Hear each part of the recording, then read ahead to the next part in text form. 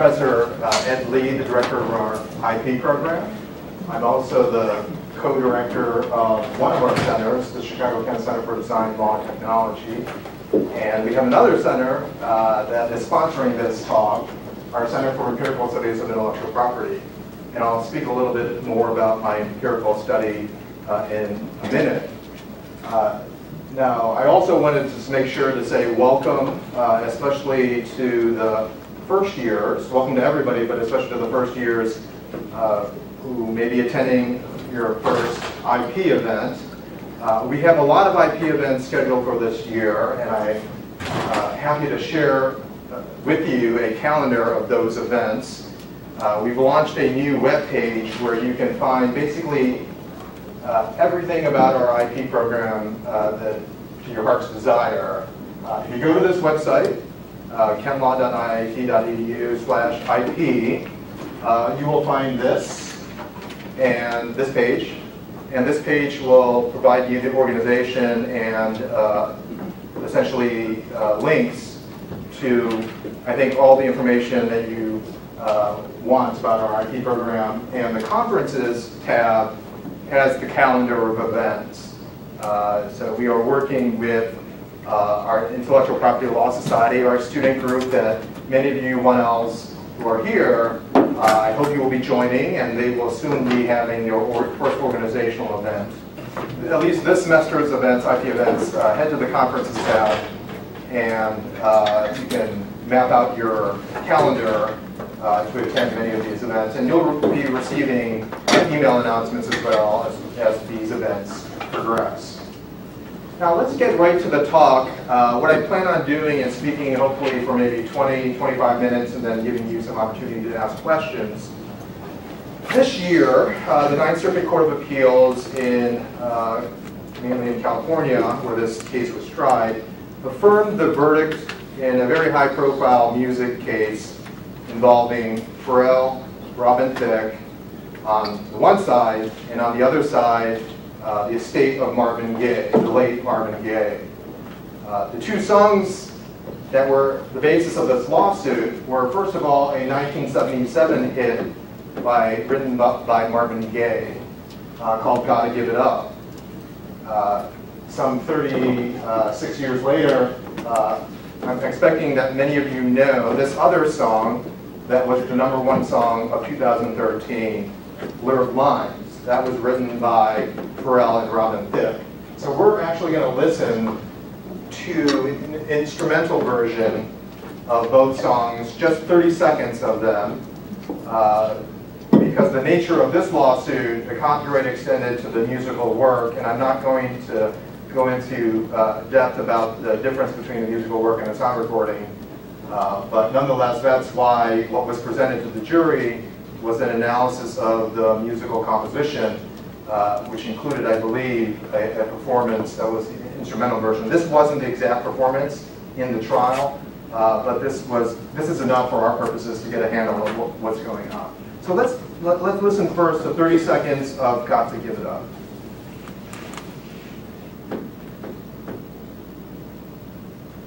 It's always great when technology works, especially at Chicago Kent, where we're known for our technology in law school.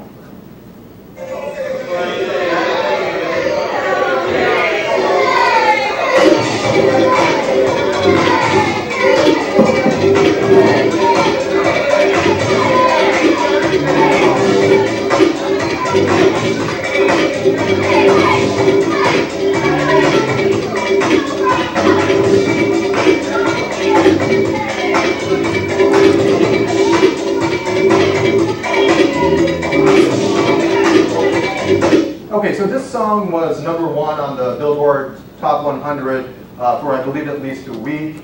It is still licensed today in audiovisual works, for instance. So it's still a popular hit, and it's a hit that Pharrell and Robin Thicke were aware of at the time that they created their song.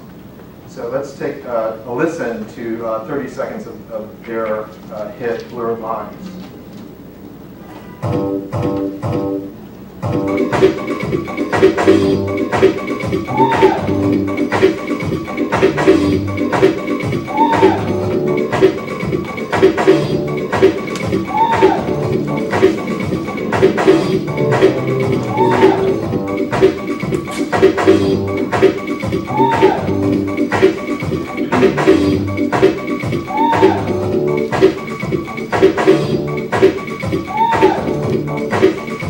Okay, terrific. So as a part of the case, in addition to hearing the performance of the instrumental version of the musical works, the jury also heard testimony from musicologists, people who study music composition. On both sides, the experts were presented. For the side of Marvin Gaye's estate, I think this was presented as part of the alleged similarity between the two compositions.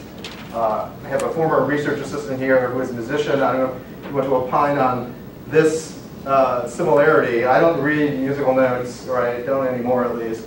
So do you have a quick view of what I've highlighted that was the alleged, at least one of the alleged similarities? Okay, so first of all, the length of the quarter notes would be similar, and the modulation between what they're calling 3 and, I guess, number 2. So it would be like 2 notes in a row of number 3, and then down to number 2, and then back up. Okay. Thank you, Mr. Safran, for that excellent testimony. He's our expert for today. So that was, I mean, that's essentially a music infringement lawsuit where you're bringing in evidence, and it often turns on, testimony from the expert pointing out either there is a similarity or there's a non-similarity. So just to take a quick poll of our class based on this limited amount of evidence that you've heard, by a show of hands, let's say, how many people think that the two songs are substantially similar? They're substantially similar. How many people think that they're not substantially similar? Okay. Okay, great. So it looks like more people thought they are substantially similar than not. Let's take another poll on a second question. Does Blurred Lines by Pharrell and Robin Thicke add something new with a further purpose or different character, altering Gotta Give It Up, Marvin Gaye's song, with new expression, meaning, or message? How many people think that yes, it does? Okay. And then how many people think no, it does not? Okay, well that's pretty, that seems close to unanimous unless there were abstentions. So most people agree that it would, it does add new meaning to Marvin Gaye's song. Well, as many of you know already, the result was that the jury found in favor of infringement, in favor of Marvin Gaye's estate for over $7 million. It was eventually cut back to $5 million. That figure represents roughly 50% of the profits obtained from Pharrell's and Robin Thicke's song. So essentially the jury is saying, we believe the success of your song was 50% attributable to what you copied from Marvin Gaye's song. What's interesting about the way that this case was litigated was that Pharrell and Robin Thicke made no defense of fair use, which in many copyright lawsuits is a pretty typical defense where there's some evidence that suggests the defendants did copy. Instead, Pharrell and Robin Thicke argued that there was simply no infringement, there was no similarity, and anything that was apparently similar constitutes uncopyrightable elements that were common to the 1970s style of music. Now, was it a mistake for them not to raise that defense of fair use?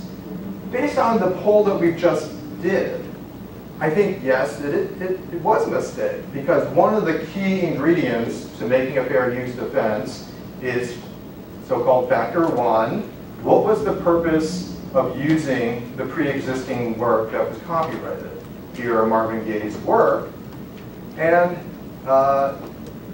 if the purpose was transformative, the courts value that in favor of fair use. Now, you have to run through all four factors, but the language that I just showed you about adding new meaning, new expression to what you've used before is a very important part of the fair use analysis and actually is considered to be, I think, a weighty factor in favor of fair use in most fair use decisions.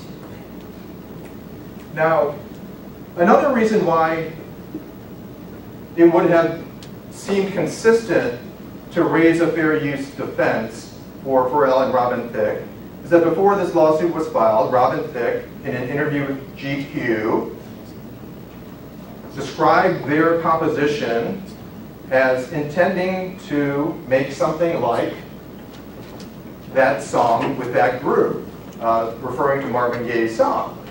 I don't know if I can impersonate Robin Thicke, but he was like, Pharrell and I were in the studio and I told him that one of my favorite songs of all time was Marvin Gaye's Gotta Give It Up. I was like, damn, we should make something like that.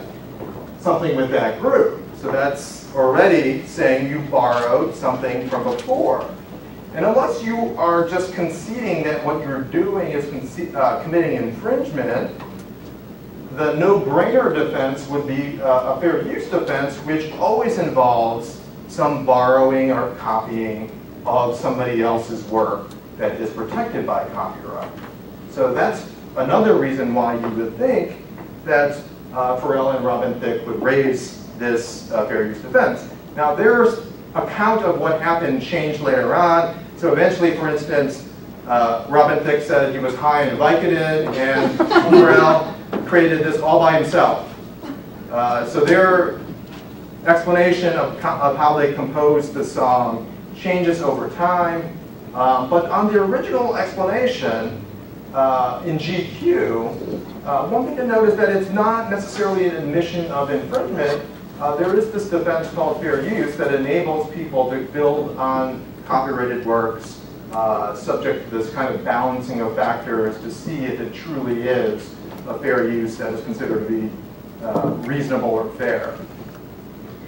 Now, the interesting part that gets to my survey of music cases is that it turns out the approach taken by Pharrell and Robin Thicke is the rule and not the exception in music cases.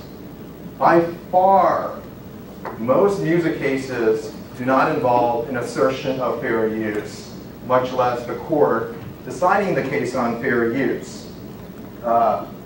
In order to find out that fact, I did an empirical survey of all music cases involving two competing musical works, that one was alleged to have infringed the copyright of the other musical work, from the start of our Copyright Act, which went into effect January 1st, 1978, to January of 2018, January of this year.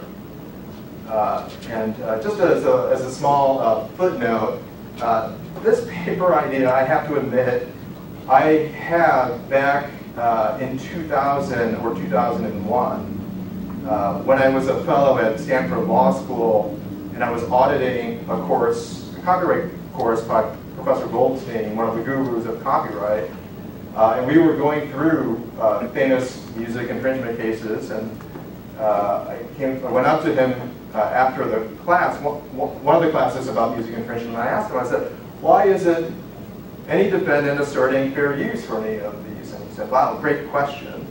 And his explanation was that fair use developed at first in the context of literary works or textual works, doing quotations as the paradigmatic fair use. And I think that's an accurate historical description of how fair use developed, but today fair use applies to all works. I was working on other scholarship at the time, so I didn't pursue it. And it was not until the Pharrell case, when they didn't assert it either, when I thought it was crying out for a fair use defense, putting aside whether they would have prevailed or not, but it just seemed like the facts did fit a fair use defense. That's what sparked this survey. Okay, so the survey is out in the Boston College Law Review, and there's a link on the Eventbrite that was sent out, I believe, to this article. If not, please email me and I can send you the link. I'm not going to go through all of it, but I will hit the highlights of this study. I think the first thing to note, this is just a basic fact. It's not too, I think, too much of a watershed point, but it's something important to realize that there are a lot of music infringement cases, roughly 4.5 a year, which is not surprising, though, given that, for all those musicians in the room, there are a limited number of musical notes and also a limited number of combinations of notes that sound harmonious. So eventually, there's going to be another composition that probably sounds similar to a previous composition as more and more compositions are out there. And copyright lasts a long time, like the author plus 70 years. So a lot of musical works are still copyrighted, which I'll talk about at the end of the talk today. Now, in comparison, this doesn't seem like a lot, 4.5 a year, but in comparison to other types of works, for instance, choreographic works, sculptural works, pantomimes are a category of work.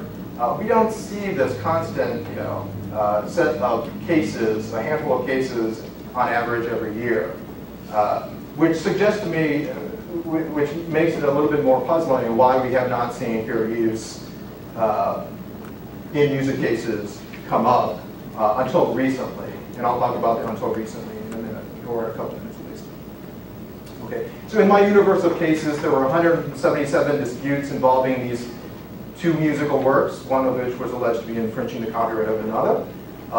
There were 127 that were decided by the point in January of 2018, and that's the set of cases that I primarily focused on for the purposes of determining whether fair use was a factor. Okay, so the second major finding of this study is that, and I've already alluded to this, fair use is rarely asserted in these music infringement cases, and not surprisingly then, very rarely actually a decided issue in a case involving two musical works, especially in non-parody songs. For those of you who've studied copyright or will be studying or are studying copyright, you will study probably the most important fair use case, Acuff Rose, Campbell versus Acuff Rose. That case involves two competing musical works, but it's a special kind of song considered to be a parody, which comments on or criticizes the other song and sometimes makes fun of the other song. Whereas in a non-parody situation, what we really haven't seen until recently are cases involving musical works asserting a non-parody fair use. And even the ones that we've seen are just two, maybe three at most. Okay. Now, this is a sort of a visual representation of the point that I just made. It is in the paper, the draft, that you can see online, if this is hard to read. Just to highlight a couple points, and I'll get to this in a related point. Most of the cases, the defendants prevail. So in some respects, fair use is not needed because other doctrines are helping defendants prevail and avoid finding of infringement. But curiously, and this is the part about Robin Thicke and Perel, even those cases, and sorry, this is a little bit misaligned, even those cases in which the defendants are losing, they're not typically asserting a fair use. And that to me is surprising. Because I think in other contexts with other types of works, you would see it as at least an alternative defense, if not the main defense, when there is some evidence of copying involved. Okay, and this is the point I just mentioned. So another finding of the survey is defendants have prevailed in a large majority of cases litigated so far. They've done so on basically the test of infringement. So one component is substantial similarity that you all voted on, and the majority of you found infringement, or at least enough on this element of infringement, substantial similarity. There was no question Perel and Robin Thicke had access to the work. They admitted they knew the work. So that it would have come down to that test of infringement that most of you said there was substantial similarity. The one case that was included in the study, which involved a non-parody fair use,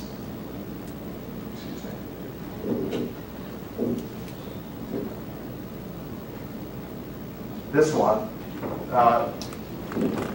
was a case involving Drake in which the copying involved actually just words, spoken words, and it arguably didn't even involve a musical work since there was no music. But I included it in the study because the district court seemed to assume, based on the plaintiff's allegation, it was a musical work.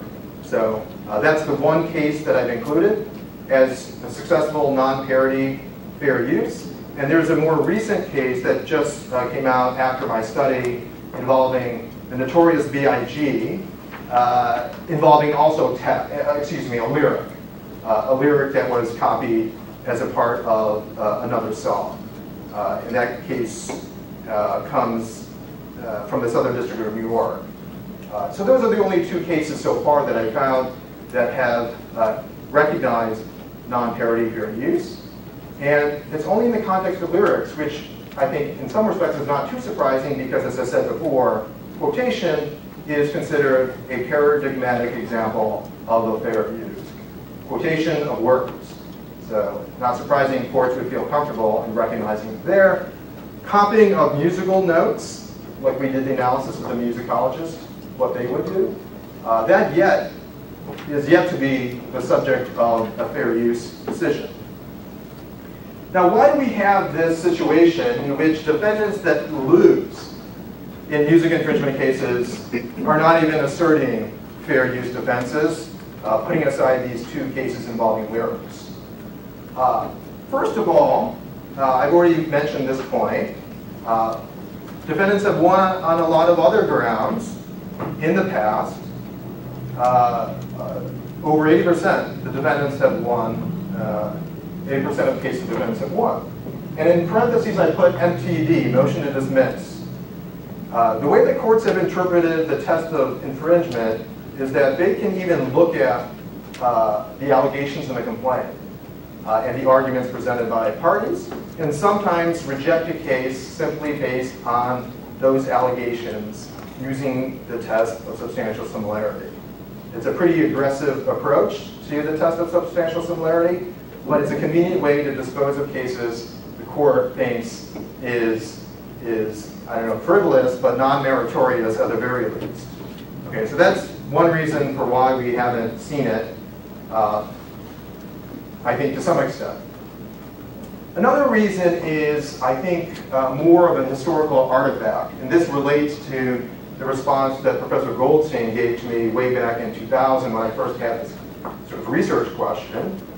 The courts used to interpret the copyright law as permitting some amount of borrowing of music composition to create another composition.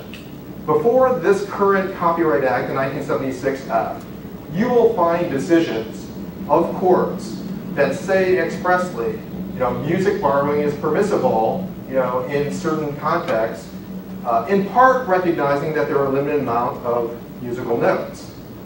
I think that was a prevailing view, and that prevailing view was encapsulated by one famous commentator, Judge Kaplan, Benjamin Kaplan, in his famous book, An Unhurried View of Copyright, where he expressly says this. You can do this deliberately. You can copy music deliberately, and he characterizes it as you manipulate what you have taken. And that sort of sounds like transformative use, but at that time when he was writing, that was not yet clearly recognized as part of the test of fair use. Fair use had been recognized at this time, but it was not codified in the Copyright Act until 1976. Now, a footnote point to this explanation is that I think fewer courts are recognizing this permissiveness to music borrowing as a matter of infringement or non-infringement. So there is a change in the scope of copyright or the application of the test of substantial similarity. Another reason, and this reason I cannot prove to you, is actually a reason, but I just throw it out there as a hypothesis based on what I've read submitted by the music industry. But the music industry I'm referring mainly to the recording industry and the publishers, the national, like for instance, the National Publishers Association, and as well as large publishers of musical works. And I think it's probably fair to say they're not a big fan of fair use, or not a big fan of broad fair use, in part of fear that it will open the door to all sorts of remixes, not just by established artists, but by everybody. Now, everybody who wants to create a musical composition will start copying elements without permission. And I think that's something that the music industry fears. So backing fair use, raising it, creating a precedent that copying music is a fair use in some circumstances, provides a precedent for other cases. And I think that's one thing that they're particularly leery of. There is another way that the establishment in the industry, I think, prefers these sorts of disputes to be handled.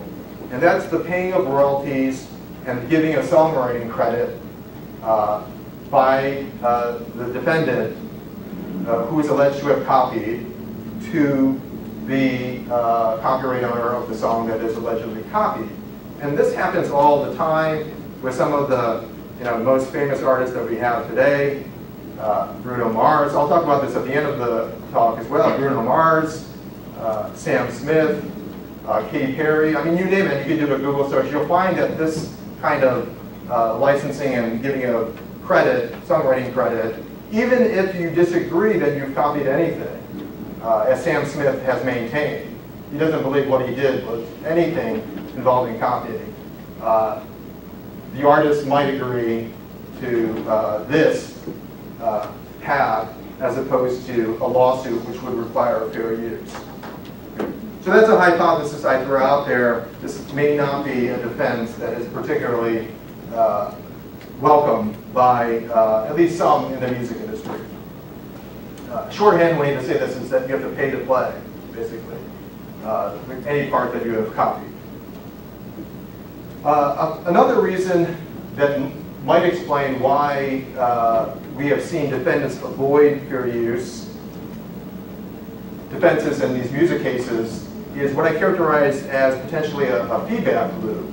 That the attorneys especially go with what has worked before, and we have seen a high success rate with defenses based on the test of infringement, which has the added value that you potentially get a motion to dismiss and kick the case out very early.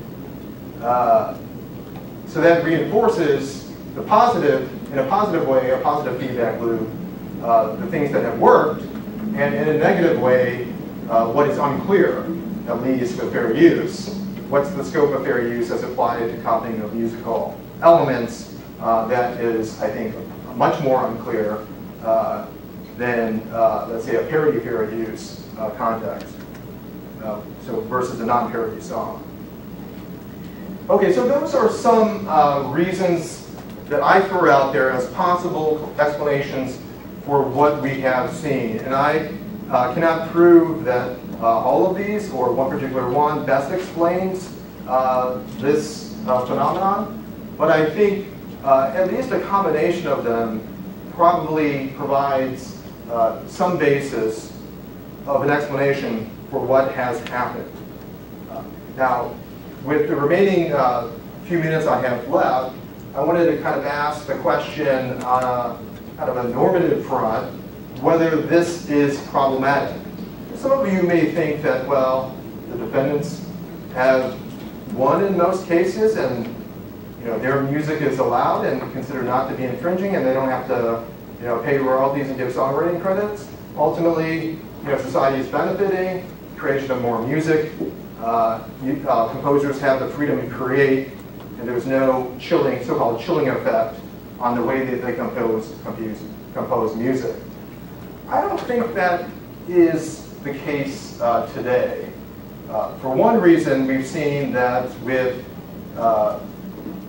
Pharrell's case, they're on the hook for the rest of the term of copyright of Marvin Gaye's song for payment of 50% royalties And I mean, obviously they have to give songwriting credit as well. Another reason that is why we should be concerned about the lack of a fair use precedent for non-parody songs is what I've characterized as a kind of copyright clutter. So just imagine we have all of our musical compositions that are still under copyright. And any work created from 1923, published in 1923, is still under copyright, assuming it properly applied for the renewal term. And that includes potentially millions of works. Not all of those are commercially viable today, but certainly some are. And if it's under copyright, there's another wrinkle that's added to this equation. The way that our copyright statute of limitations operates is that it's what's called a 3-year look-back period. So even if a dispute arose, let's say in 1923 or 1924, and the parties could have filed a lawsuit, if today those works are still under copyright, and there's sort of continuing infringement going on today, the copyright owner of the song that is allegedly infringed would not be precluded by simply waiting. So in a case recently, or a few years ago, the Supreme Court decided called Petrella, the Supreme Court said there is no equitable doctrine of latches for the defendant to assert for a copyright owner to have waited too long. You just go by the statute of limitations. It's just a 3-year period, just a look-back period. So some of you may be familiar with the Led Zeppelin trial that occurred a couple years ago. Led Zeppelin was sued by a band chorus for infringement that allegedly occurred in the 1970s. Started in the 1970s, but since the song is still out there, Stairway to Heaven, you can still sue today and just limit your damages to 3 years before. So this combination of statute of limitations, long term of copyright, makes a lot of musical works and their copyrights potentially the basis for a lawsuit. And the way that I like to depict this visually is you can imagine this entire work is copyrighted as a musical composition. But what might end up happening under this scenario is that discrete portions, few combinations of notes, are copyrighted in themselves. There's an argument that this is the distinctive part of this musical composition. And if this happens, if there's any similarity in notes, I don't know if somebody's playing just one note that's copyrighted. I'm going to assume that it's going to be more than one note. You can't copyright just one note. But a combination of notes copyrighted, you're bound to create something that's similar to something that's already under copyright, even if you did not intentionally copy. Now, fair use provides a defense even if you intentionally copy, as long as under the balancing of factors, the court or jury finds it constitutes a fair use. But if you didn't copy at all, and you independently created, that is supposed to be permissible under our copyright law, but it's often hard to prove, and I think juries may be influenced by things that sort of sound alike. Now, what this has led to, I've already referred to two of these two examples, but there are many more that you could find, is that some of our most acclaimed artists, especially the young artists, have been subject to lawsuits in which they have settled the claims of infringement because their songs sounded similar. This interesting article in Spin magazine suggests that in the dispute with Sam Smith, Tom Petty's compositions are fairly basic, so it would not be surprising to find other songs that are similar. I don't know if that's accurate as a sort of music analysis, but there's at least one author in the music field suggesting that you would expect some similarity. And Bruno Mars, with his runaway hit Uptown Funk, he was trying to harken back to sounds from an earlier day involving funk, but give it, I think, a more contemporary sound that would capture the interest of today's music consumers, and it did. He is one of the most successful artists in history, not just of recent artists, but of history. And yet he is subject to numerous lawsuits. Now, I don't want to prejudge those cases. I don't know enough about those cases. But it might be that some are legitimate claims of infringement, and maybe some aren't. But what I think this does show is that it is so easy to compose something that sounds similar to at least an element of something copyrighted, this so-called copyright clutter. And without the availability, or at least the clear precedent for fair use involving non-parody songs, I think it might hamper the compositions of our composers or songwriters today in a way that ultimately also leads to consumers of music suffering as well. Society does not benefit if things that some composers want to create that will be perfectly acceptable under fair use are not being created today. Okay, so I think I've spoken enough about this survey. As I said, if you want to read the actual article, it goes into much more depth, the explanations and the results. And now I will just open the floor to comments or questions about this. Yes, Beth there. If the composers had a fair use defense in the cases that you mentioned, where it just happens that the compositions are the same. So if the fair use defense was available, wouldn't that be lying though? So they would have to go to court and say, it didn't just happen. Yes. Sounds like a lie. Sounds inconsistent with a defense that says, I did not copy. So one thing that you will learn during my one-on class, you will learn is that lawyers are permitted in defending clients or putting forth positions, not permitted to lie, but to argue in the alternative. To argue defense theory A, to say no copying. But in the alternative, if you are inclined to find copying, this nonetheless constitutes fair use. Sometimes the way that the cases are managed, they could go, for instance, straight to the fair use defense. And say, assume copying, fair use. You're right to point out there is a logical inconsistency in those positions, but the nature of the way our courts operate in terms of allowing arguments by parties, there is nothing inappropriate or wrong about arguing in the alternative, having that as the one defense theory, one plaintiff theory, and a second theory, for example. Great question, though. Yes? In any of the cases that you saw, was there an instance of copyright clutter where there was more than one suit instance that you saw for copyright infringement? Oh, definitely. That's the Bruno Mars case. He had at least, I think, 3 groups of the same song infringed their work. And I'm not sure if he said of all of them. But they're from the 70s, I believe. And that's, the period that he's trying to harken back to. And one thing that I think, I didn't mention this in the talk, but it's in my article that I think is helpful to point out of why I find fair use attractive. Fair use requires a balancing of factors that approximates a balancing of interests. Balancing of the interests of the copyright owner, of the borrower, and of society. And that's not present in a simple analysis of substantial similarity. You just say, oh, those 2 words are similar.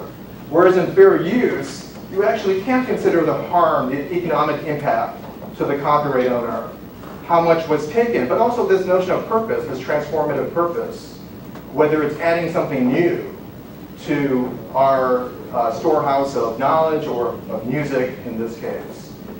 So that's, I think, one ingredient or one facet that fair use brings in that's a more nuanced analysis that considers these problematic cases where there might be copyright clutter, and let's evaluate how much was taken. Is this hurting the artists, the copyright owners from before, and that kind of thing? And that's why I think it's an attractive defense that should be available, be helpful to be available. Okay, other questions? Yes.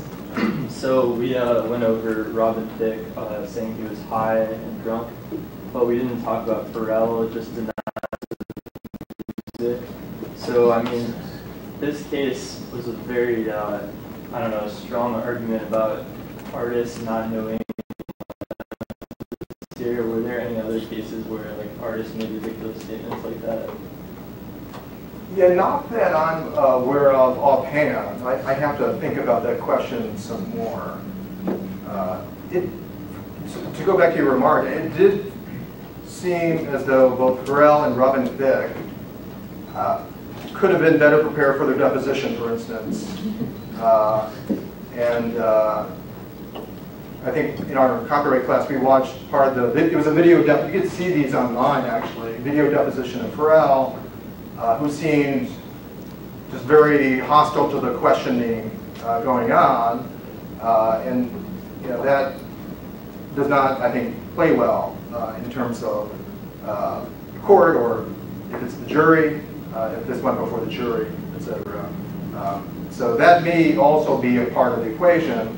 But what's nice about the fair, if you go back to fair use defense, is that they could embrace the GQ explanation, right? The GQ explanation is like, yes, we were trying to make it sound like that groove, but this is a completely 21st century song, and I think it's probably fair to say that no one would mistake Blurred Lines for a song from the 70s. I mean, I don't think there's just no way that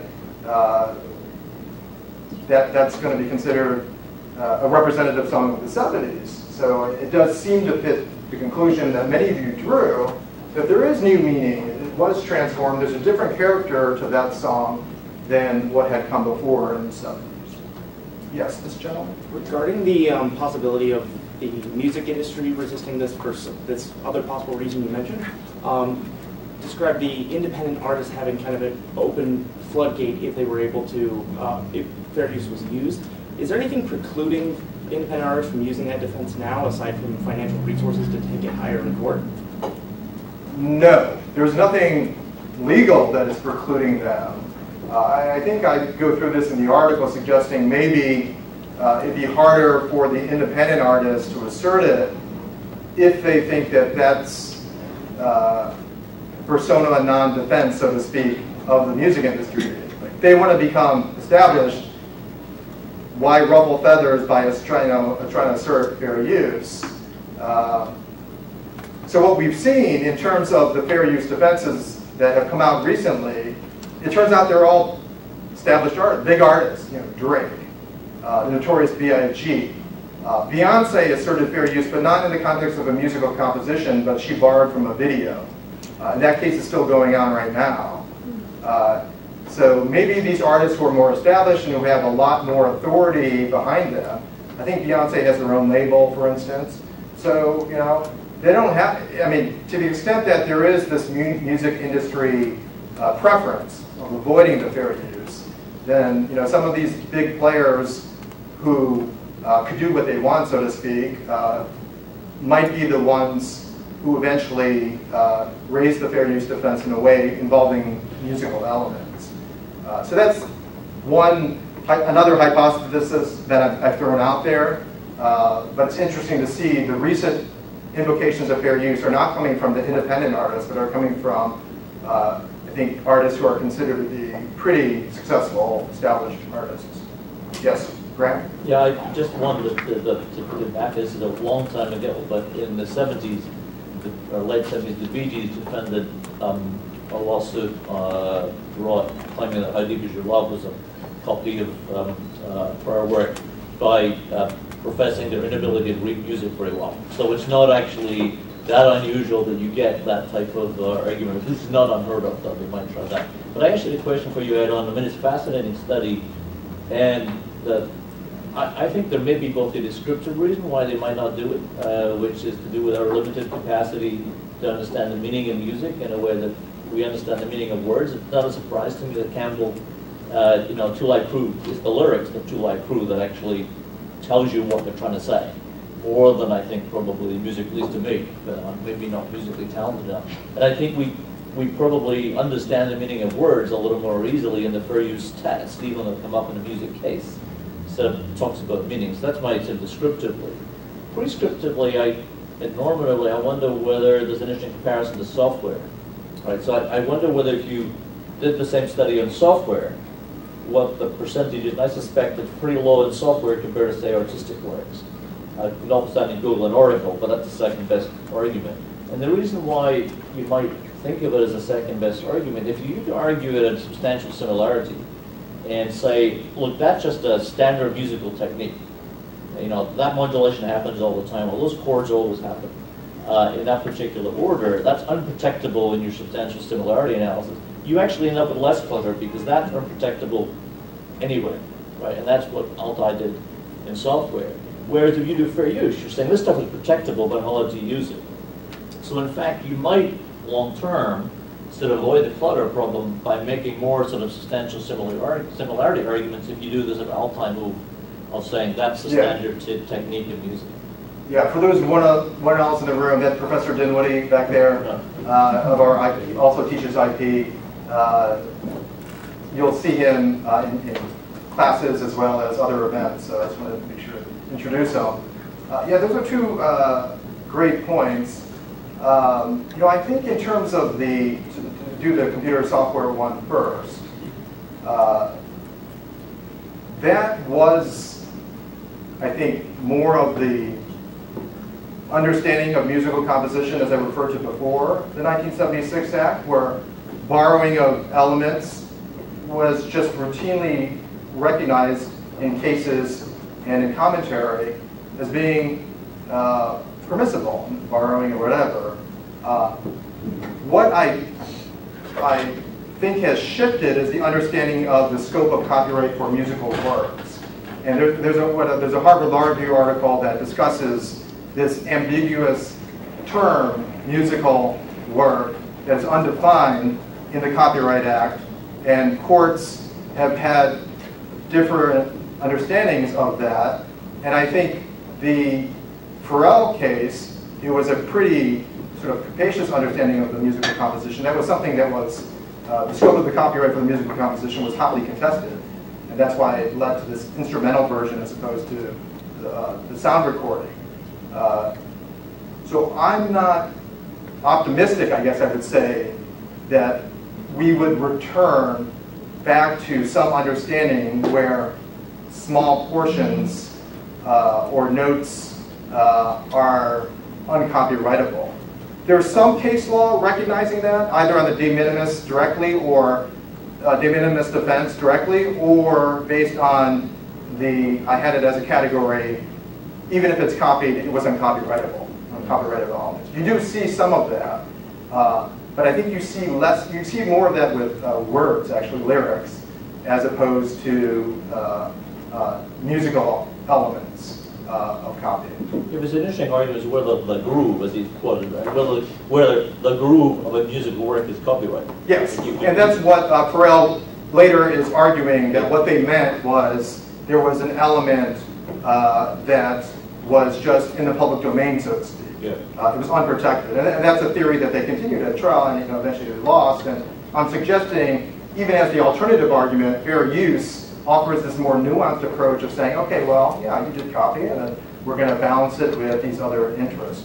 Remind me of the first point I forgot. Well, the first was just on that. I think maybe this is a lawyer's perspective, is not musically talented, but I think we understand the meaning of words and how you're changing and adding meaning.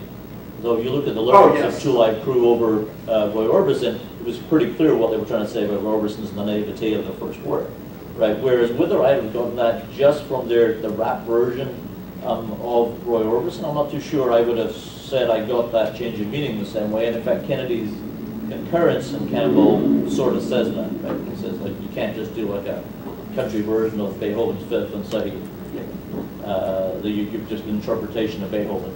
Right? You know, I think it's a fairly accurate description. It's harder for courts and for all of us, I think, juries and us, to identify a meaning of a song or music in itself.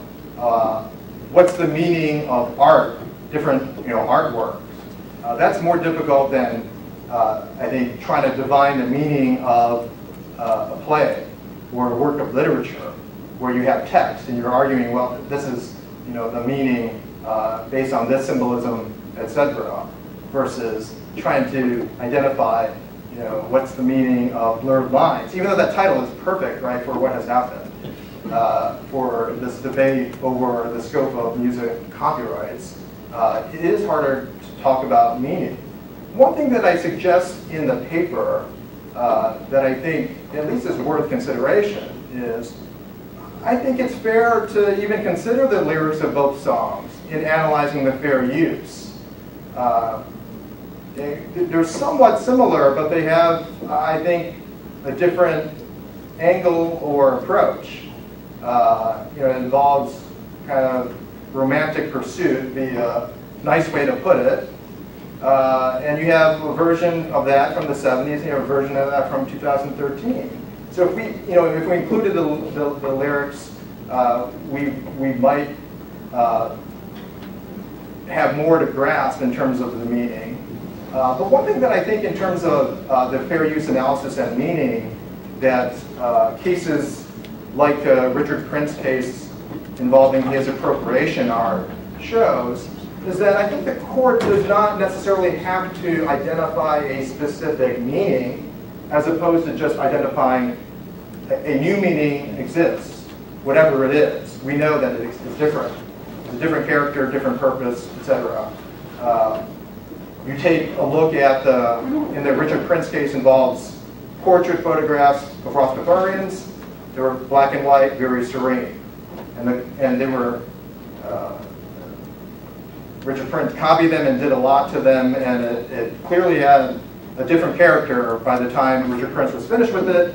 And the Second Circuit basically said, well, the reasonable observer, we can tell that this is a different character without necessarily identifying with that much specificity, what the new meaning is. And even under the parody cases, ACUP Rose, the court does allow a reasonable perception of the change in meaning or parodic meaning, and not necessarily have to be conclusive in the sense of, let's say, in English literature class, we have conclusively determined that this is the meaning of this song or text. So there's a lot of flexibility in this fair use analysis. Yes, this gentleman. Yes, sir. Thank you. What's the standard if one songwriter or composer infringe another songwriter or composer copyright? For example, how many notes or how many sentences if same or similar? Yeah, that's a great question, and if you take copyright, you'll study that in much greater depth. Basically, there is no formula for how much copying is too much. If you copy, copyrightable expression of somebody else, that is potentially infringement if it is shown that there's substantial similarity between the two works, the copied portion and the pre-existing work that was copied. And that's ultimately left up to the jury to decide. So there's no hard and fast rule that, oh, 2 notes is fine. 2 notes might be infringement depending on if those notes were sort of like the key element of a song, at least determined by one particular court or jury. So it's a very fact-specific test and leaves a lot of leeway to the jury or the court, if the court is the fact finder, to decide this is substantially similar. So, we took this vote earlier in the class about substantial similarity, but that, if you were the jurors, you would have had time to deliberate. But that's, pretty close to what happens. They're given jury instructions with the test, but then they have to go back and decide. And, there's no set of rules about what they can do. Yes, one more question maybe? Yes, this gentleman. Yeah. I wonder if author would create a song that involves several other parts of several other songs. 3, 4 or more. And basically, if from the point of view of the one author, it's not substantial, but if we would look in it generally, it's basically nothing was put it by this author, but he just took a lot of parts of different songs and just created nothing on his own. So from the point of view of one author, it's reasonable, but if we were to look at it in general, it's... You think it should be infringement? Yeah. Okay. So there's an interesting creator, Girl Talk, who does exactly what you described. 100% of his recordings, composition, and composition come from pre-existing recordings that he's manipulated and remixed. He's never been sued. And I think one reason that I read that someone had suggested why he has still not been sued is that the music industry fears fair use will be established, like a fair use defense will be established in music. So check out his work online, Girl Talk. He's copying, copying, borrowing, appropriating, however you want to describe it, pre-existing music from a lot of artists and putting it together in ways that I think he would say creates a new work. It's a new work, basically. Okay, I think we're running out of time, but I will stay afterwards too and answer a few more questions if you have questions. But thank you all for coming. Please do check out our calendar of events, and I hope to see you at other events too.